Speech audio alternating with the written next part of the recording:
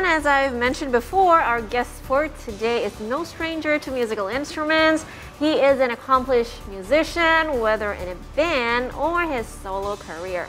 He also owns an extensive guitar collection. So, without further ado, please welcome Pongki Barata.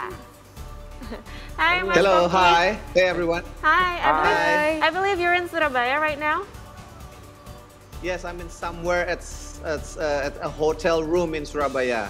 Right. Quite dark here, so forgive me for the lighting. No, the you look lighting great. Yeah. It's fine. The lighting is good. All right. First of all, since we're talking about instruments, I'm really curious. When did you first start playing instruments? At what age? So yeah, it was a guitar.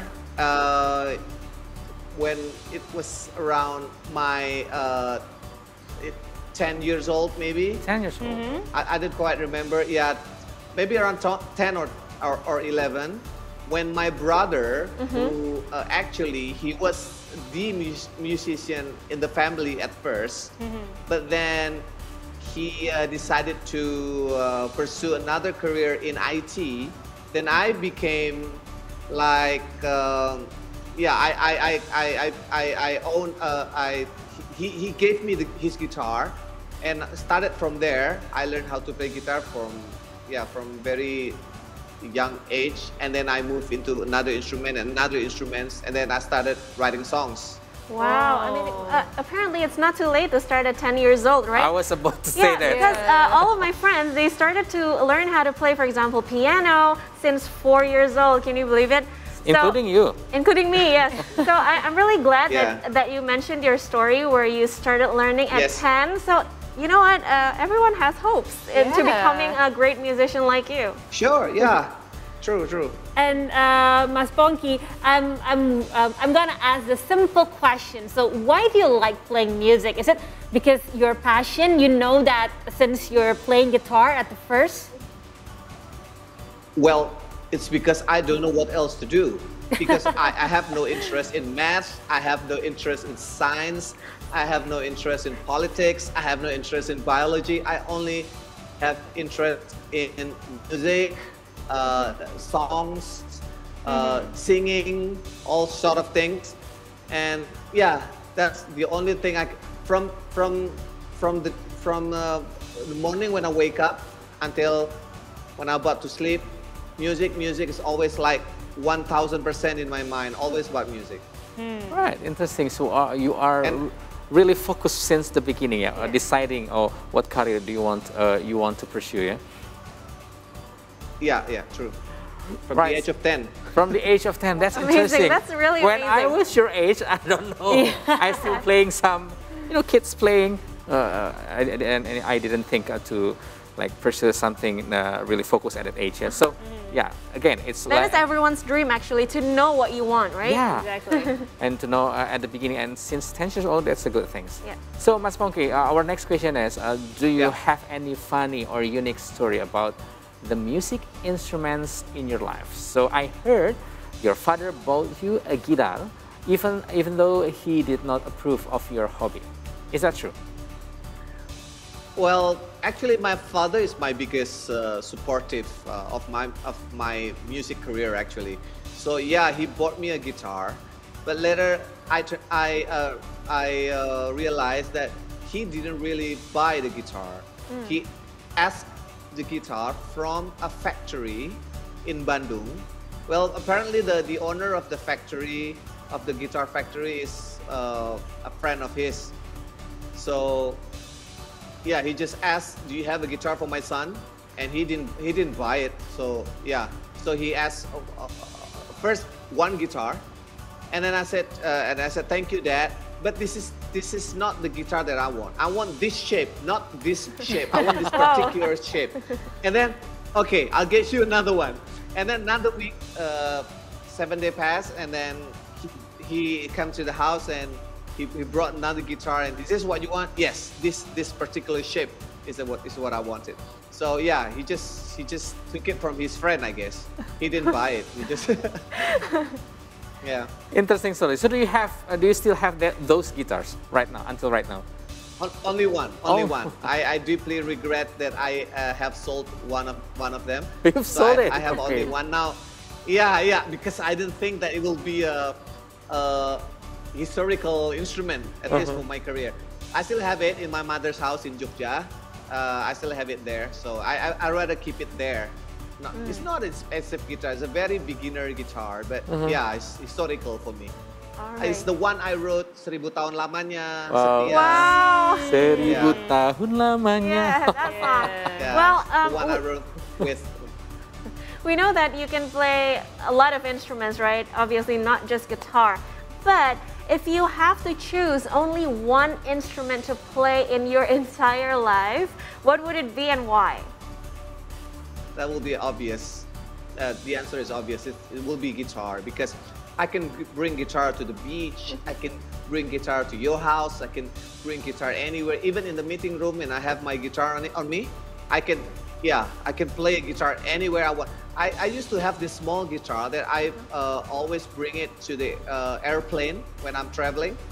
I bring the guitar and I, practicing in the airplane. So yeah, it's definitely guitar. By I the can't way- think of anything else. Yeah. Okay, I forgot to ask you earlier when you told us the story about your father bringing home the guitar, but you had the particular type of guitar that you Shape. wanted, right? Yeah. Now, can you tell us more about it? I mean, what's your favorite type of guitar, or maybe the brand, or the name of it, Or the Yeah. shape, yeah. or the shape? Yeah. So, when I started it wasn't about the brand because I didn't know any good brand or anything information about the instrument. So, yeah, it's just so there's this term in a guitar when you say a cutaway. Cutaway is a guitar. If you see, if in your mind, if you see a guitar, it's the whole body thing about the guitar, right? Yeah. Like what in the screen there. That's the full body guitar. But what I wanted was a cutaway. Cutaway means there's a cutaway in the lower part of the guitar. Where it is for when you going down on a fret, you can go on a higher fret. That is why you need the cutaway there. Oh, okay. I see. Yeah. If it's a full body, you can only reach this certain of. So it's a very technical term. Yeah. So it's not really important, but it's just something that's I need it at that time. Okay. But if you can choose between like electric guitar, a classical one, or acoustic, which one you choose? Well, right now, in my age, probably acoustic guitar because it sounds wise, it sounds easy, it sounds sexy at the same time. If I were to choose an electric guitar, then probably I would be a rock star right now. Well, I'm not a rock star. I'm just a pop singer-songwriter with a sappy songs. And the acoustic guitar will fit me well instead of electric guitar. But I love electric. I have come in my possession more than 50 guitars in my studio now. So I'm a crazy sick guitar. Okay, Mas Pongki. By the way, concerts are now allowed after the government eased pandemic restriction. So, do you have any plans to make a concert in the coming futures? Well, in fact, yeah, I do. But that is a very, it's a kind of, it's my my solo concert because I feel I have to do it. I have to do it. It was planned. Actually, the plan was I was about to do it 3 years ago, but then came the pandemic. Everything had to be postponed. Now I'm in discussion with the people who I'm going to work with that I have to have a big concert performing all my materials from year 2000 until 2022. So it's quite a big catalog. I have 200 songs and I have to choose between them which one is the best songs for the concert. But it's not going to be in the near future. It's going to maybe another year. that I'm going to have that concert. Right. You've mentioned about choosing the best song, so maybe you will give such a hint for us right now. Because you as a singer and musician, maybe you want to give a hint of what kind of song that you consider as your best, at least for your upcoming concert. That would be hard, but that would be hard. But one song that people always ask me to play is the song that I wrote for Krisha, the late Krisha, Seperti Yang Kau Minta. Always gets the audience, you know, always get the audience to sing, you know, they always love the song. Even it's a slow, medium songs, but it always gets them to sing along with me, Seperti Yang Kau Minta. Legendary song. Well, since today we're talking about musical instruments, I'm going to bring the topic back to it. And I want to ask you, have you ever tried playing an instrument from another country, let's say? A traditional musical instrument, maybe? Traditional, I don't think I have. I don't know. But I would like to try, though. I don't think I have yet, yeah. From Kalimantan, yes. From Sunda, yes, I have. From Manado, yes. But from another country, I don't think so. Okay, and now Mas Pongki would like to invite you to try a little game with us, and we'll play some audio clips and you have to guess the instrument. So are you ready? Yes. Okay, I'm on it. Okay, so challenge number 1.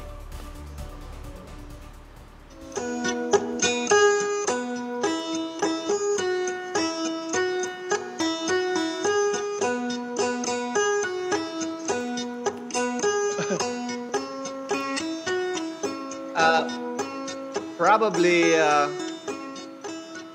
Can you guess? I think it's sampe from Kalimantan, but it's Kalimantan though. I don't know, sampe from Kalimantan. So it's actually. Okay, let's see the correct answer on the big screen here in the studio. Okay, we're gonna reveal the answer in just a bit.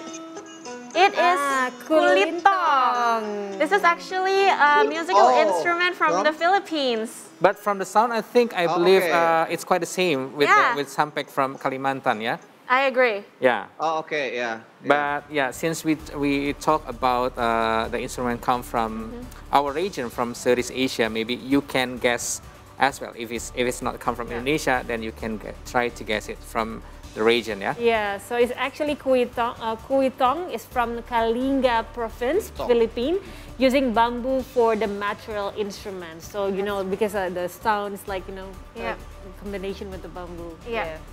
All right, number 2. Yes, it's my turn to give you a challenge for number 2 challenge, yeah, Mas Pongki? Okay, be ready for this. Again, let's hear the music first.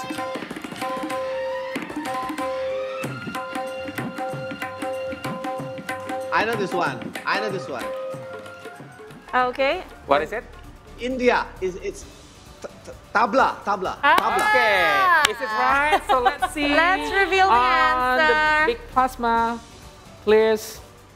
Yay! You're right. Okay, it's quite 1 point for hard, Mas but Pongki. yes, tabla is often used in Arabian or Indian or dangdut songs in Indonesia. Yeah? Indian. Yeah, but it's quite familiar, yeah, with the sound. the sounds. Yeah, exactly. Okay, so let's move to challenge number 3.